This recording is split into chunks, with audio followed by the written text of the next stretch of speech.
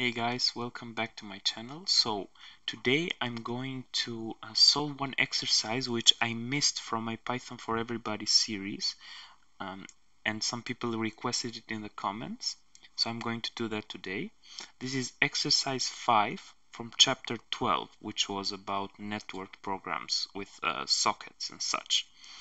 So the exercise is asking us to change one socket program we wrote in a previous exercise so that it only shows data after the headers and a blank line has been received. Okay, so I'm going to grab the code from exercise 2 and I'm going to modify that code for this one. Okay, so I'm going to copy this. Let's go here. Okay, so let's remind us a little bit what this does. So we have this socket connection and we go make a get request to grab this resource, and let's run this. I'm going to give this test URL and I get back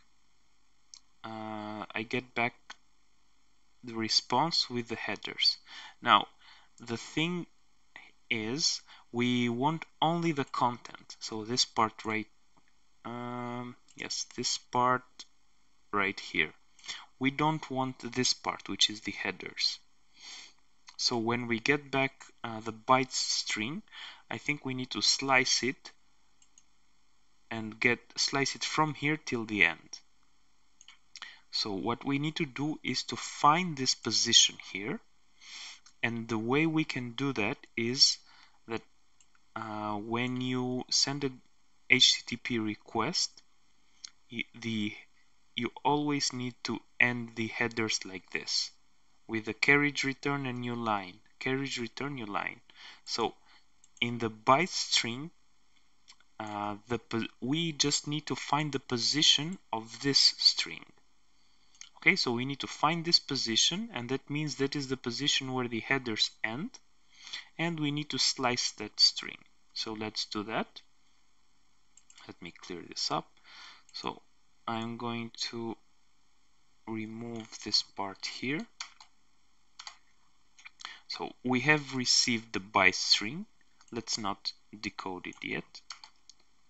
So in the received variable, we are storing the byte string, and we need to find the position of this string, which means blank lines. So I'm going to store the position in this variable. It is going to be the received dot find, and in here I'm going to do so I'm going to copy this and make sure to do the find with a byte string, because received, it is a byte string still, we haven't decoded it yet. So I'm going to find that position, and after I get the position, now I want to slice this received string and to get the slice which has only the content.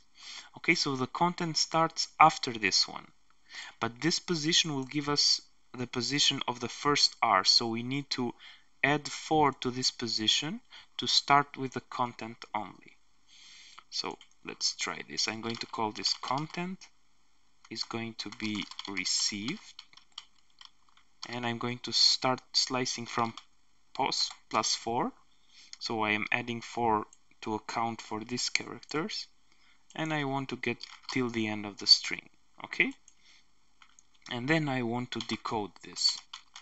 I want to turn it from byte string to a string, and let's just print the content. Let's run this, and let's enter this URL.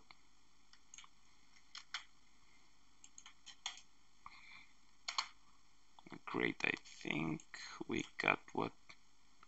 Yes, so as you can see now, after enter URL, we only get the content without the headers like before, where you get the information about the request. Okay, so I think that's it. This exercise, that's all this exercise asks for. And And that's it for this video. So this concludes all of the Python for Everybody exercises. Make sure to check that out as well. And stay tuned, subscribe, like, share, because more videos are coming in the future. Thank you guys for watching. I'll see you in the next one. Bye bye.